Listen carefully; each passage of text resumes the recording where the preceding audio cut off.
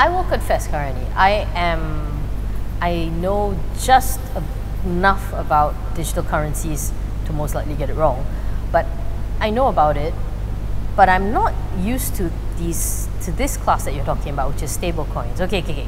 Brief me, like I have no idea. What are stablecoins technically? And how are they different from like things like Bitcoin and Ethereum and all that?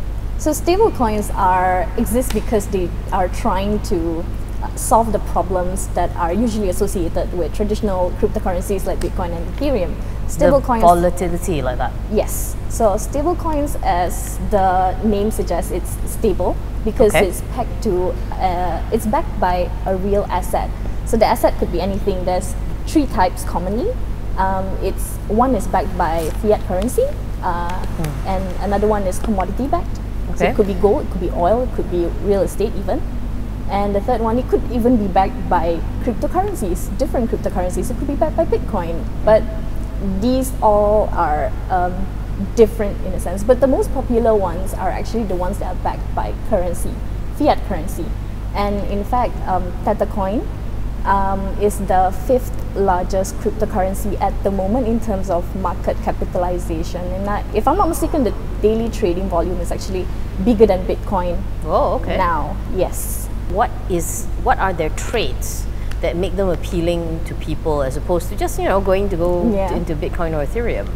So one thing that's very interesting. So stable coins are very popular among exchanges because they use it to provide liquidity. They need that liquidity. But for people like you and me, we like the fact that it could solve it could get rid of the middlemen. So say for example, I think one of my interviewees actually mentioned that it could ease the payment process. You cut through the middleman, the settlement process, everything, and you get this quick payments, like seamless, then and there, without paying the extra money.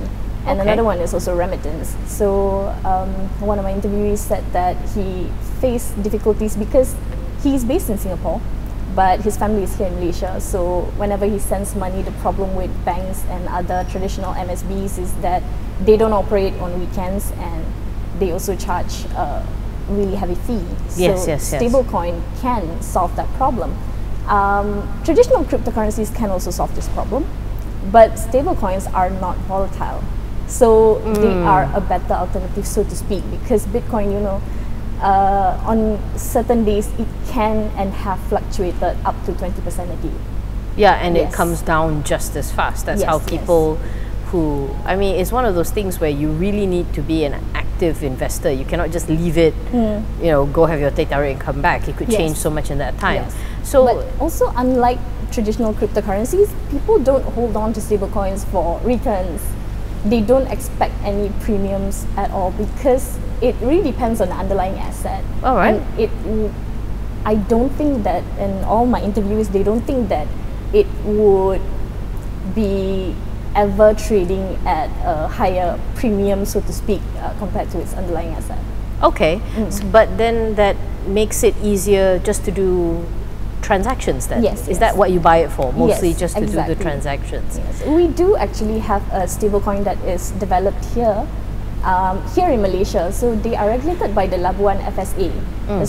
The company is called HWGG Capital. I did speak to them. They launched HWG Coin or HWG Cash.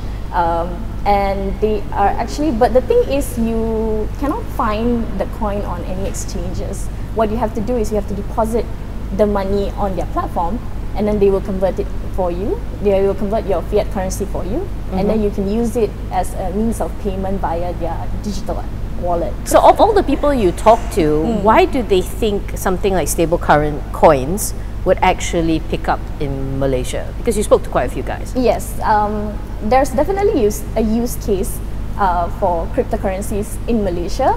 That being said, we still have a lot of regulatory concerns and uncertainties.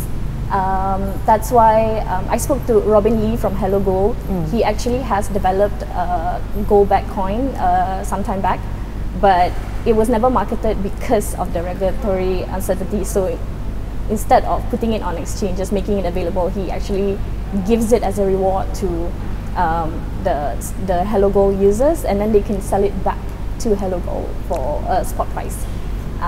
Okay. So this would be the challenge in Malaysia regarding regulations. But for the local exchanges that have received conditional or full approval by the SC, this is not their main priority.